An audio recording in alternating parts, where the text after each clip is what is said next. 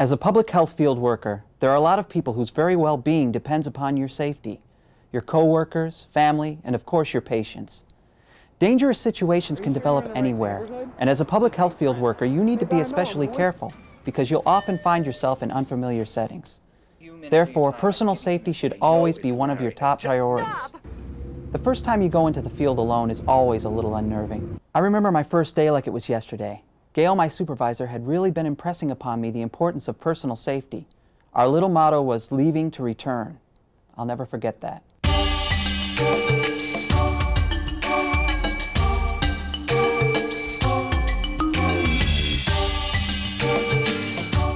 So, are you a little nervous about today? You mean about going out into the field alone? Nah, I think I'm ready for pretty much anything. That's what I like to hear, confidence. So let's get down to business. What does your schedule look like for today? Well, since this is my first day, I kept my schedule a little bit on the light side. I've scheduled 2 field visits, one in the morning and one in the afternoon. My first scheduled appointment is Mr. and Mrs. Jarvis. They live in a trailer park about 15 miles out of town. They're part of a TB contact investigation that we're conducting. All right. And your second field visit? Pamela Robinson. Now, Pam lives in the Bleecker Apartments over on Willow Street. She's on directly observed therapy for TB. She's been on medication for 2 weeks in the hospital and has just recently been discharged. Okay. Looking at her medical record, she seems to be doing fine. Is this your first visit with her? No, actually I met her last week, but this is the first time I'll be visiting her at her apartment. I've called ahead. She knows I'm coming. Okay. Sounds like a good first day.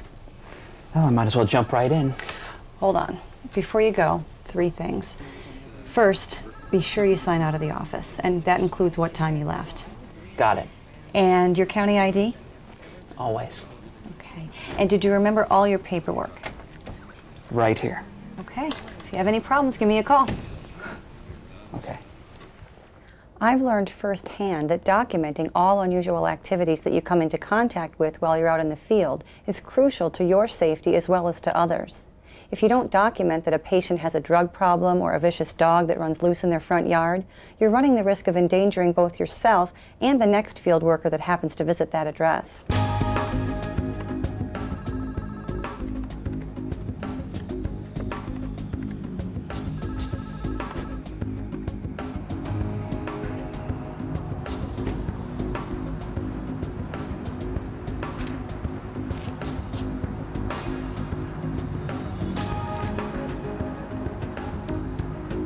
Lesson number 1, you can never overplan when going into the field.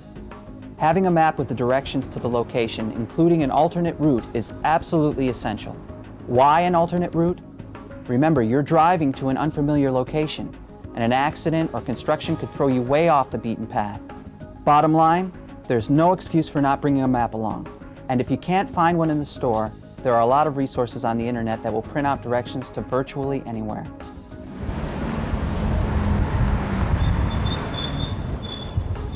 Understanding public transportation is also important. Cars can and do break down. I work in the city, and knowing the bus routes has come in very handy.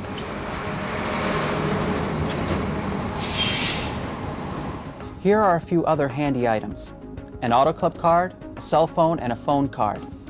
You're going to find yourself in unfamiliar territory almost every day, and Gail's made it an office policy to call in at least once a day.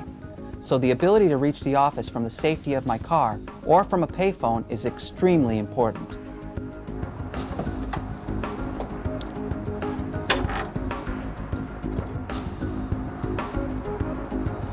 I know a lot of people might think this is overkill, but I always do a quick routine check of my vehicle before going out. You know, gas, oil, is my spare tire good, jumper cables, flares, and a working flashlight. Blankets, gloves, matches, that sort of stuff. I also make sure to have my car checked out by a mechanic on a regular basis. Knowing that my vehicle is ready for a trip gives me peace of mind and the chance to focus on my field visit.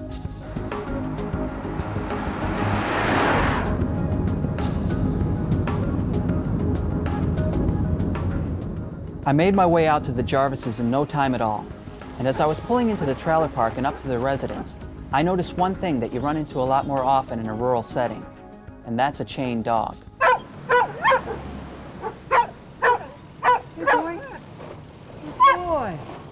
boy. Just want to give your owner some information. I'll just be a couple of minutes. Good boy. You should never touch an unfamiliar or unfriendly dog. An animal can get angry or frustrated for lots of reasons. One of them from being chained up or tied up. But you can usually tell when an animal is dangerous. With a dog, for example, you have to be careful about an aggressive posture. You know, their ears stick straight up, their body and their tail become very stiff. They might growl or snarl, and if they begin to bare their teeth or curl their lips, I'd say you're definitely in the midst of one angry dog. You'll also find plenty of dogs when visiting patients in the city. Whenever I saw a dog appear at the entryway, I always made sure to place a bag, package, or clipboard between the animal and me. And if that didn't work, I would politely ask the owner to restrain his pet. And politely is the operative word here. If you start yelling at an owner, you're very likely to provoke the pet. And one other little trick that always worked for me was keep one foot on the outside of the door so I could shut it quickly if I had to. My strategy with this dog was simple. Don't surprise him. Keep my distance and walk non-aggressively to the front door.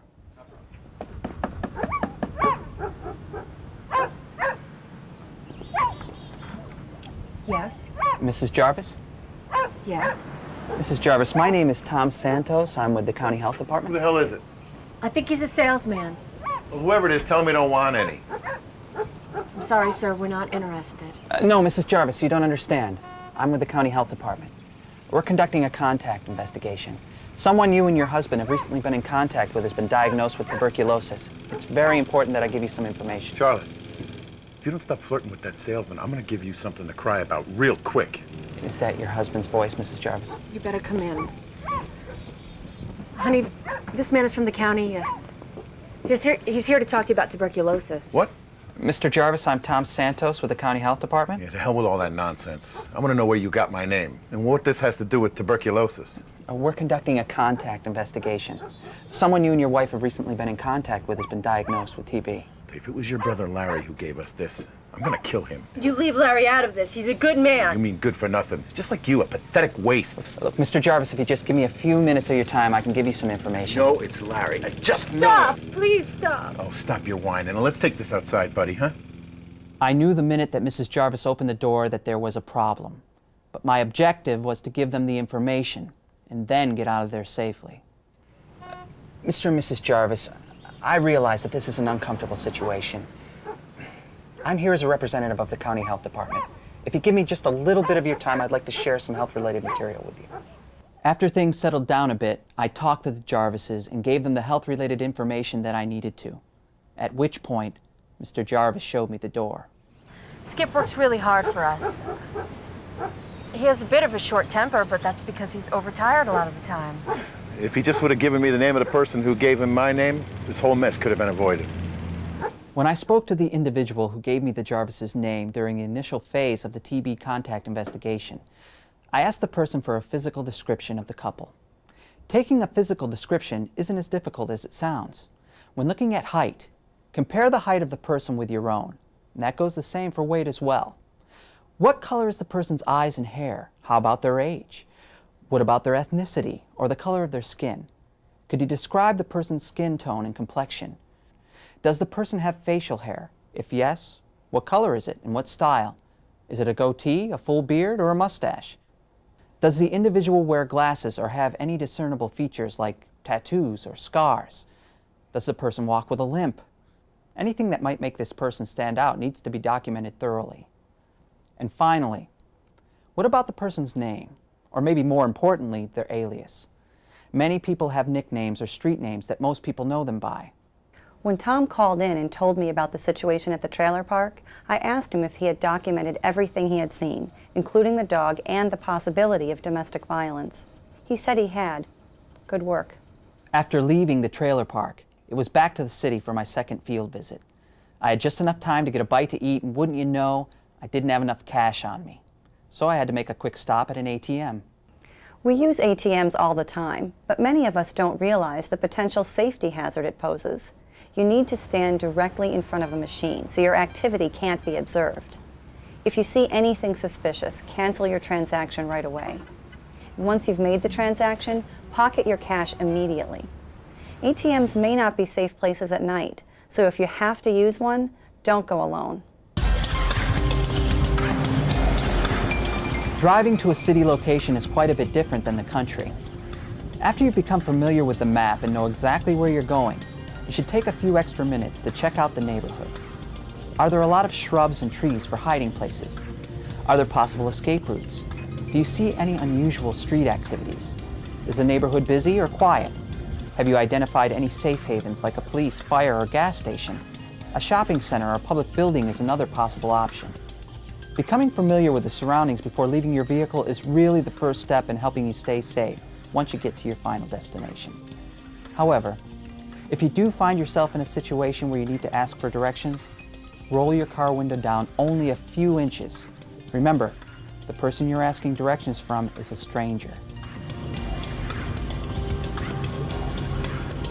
Parking is one of those issues that just requires some plain old common sense. Park your car in an area that's surrounded by other vehicles. Stay away from isolated spots like alleyways. Lock your vehicle and take anything of value and secure it in the trunk. Park your car facing the direction in which you want to leave. And don't forget, some locations don't provide public parking, so make sure you have change for the meters or a few extra dollars for the parking garage. I can't tell you how many times a week I address the issue of clothing and accessories. Here's a few tips. Dress comfortably, but appropriately, and let common sense be your guide. Chains and dangling earrings and glittery jewelry are a definite no, since it could make you a target for a robbery. Wear comfortable shoes with flat heels, so if you have to run, you can. And when it comes to money, carry a very small amount of it and keep it in a wallet, not a purse. As I was making my way to Pam's high-rise, I made sure to walk with a purpose, like I know exactly where I'm going.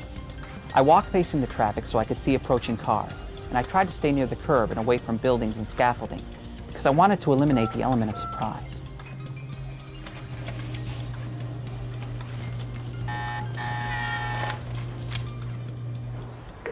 Hello? Hi, Pam, it's Tom Santos. Great, I'll buzz you right in. I'd never been in this building before, so after checking possible escape routes, I went to the stairwell.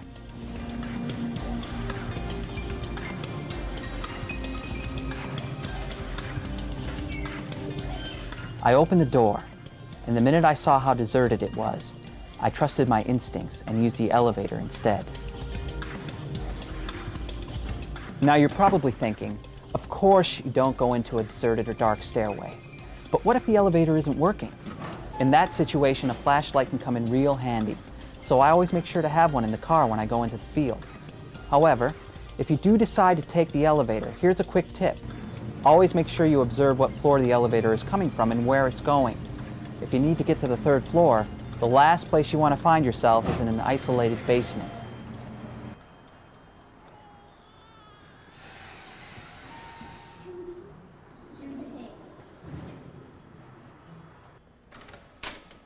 Hi, Tom. Good afternoon, Pam.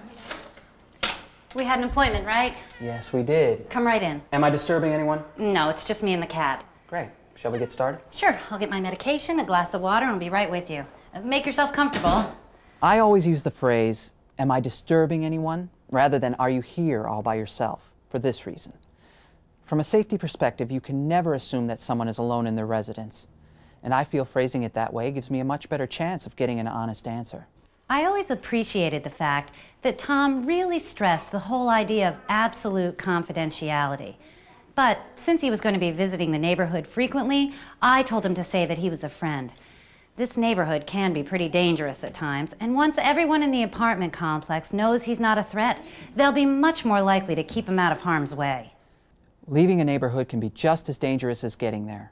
By the time I left Pam's apartment, it was the middle of the afternoon, and the streets were becoming a little busier. Hey, Laura, is that your new boyfriend? I know he could be. Hey, mister, you married? Are you sure you're in the right neighborhood? Just visiting a friend.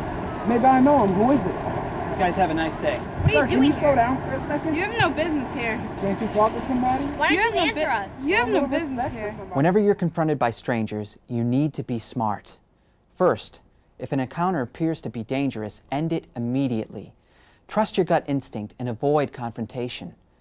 As you walk away from the situation, walk with some sort of low barrier between you and the individuals, like a mailbox or a railing. And as you become more familiar with the neighborhood, it's very important that you get to know the trouble spots, where drug trafficking takes place, and where gangs tend to hang out. I made a mental note. This neighborhood could be very dangerous, and in the future, making an early morning appointment with Pam would be the way to go. I just bought an alarm for my car, which is a good safety feature to have. However, it does present one problem. As soon as you turn off the alarm and that little beep sound goes off, you've immediately given away your position to anyone who might be in the area. So it's important to make sure that you don't use it until you're very close to your car. As you're approaching your car, take a quick look underneath. And before you get in, it's always a good idea to check the back seat as well. People have an incredible way of blending into the environment, and you can never be sure that someone isn't hiding a few feet from your car or hasn't broken into it. Anyway, at the end of that first day, there were only 2 things on my mind. Well, actually 3. A hot shower, a big steak, and the fact that if I could get through today, tomorrow is going to be a cinch. When it comes to personal safety, always go with your gut instinct. If something doesn't feel right, it probably isn't. Personal safety is a matter of choice, and it's not always going to be convenient. One day, and maybe one day soon, you could very well be faced with a situation that's going to require an immediate response. One could never cover every personal safety tip that's out there, but by becoming more aware of personal safety issues in general, you'll dramatically increase your chances at making the right decisions when you're out in the field. A lot of people depend on public health field workers. Don't let them down. Make a plan now so you can leave to return.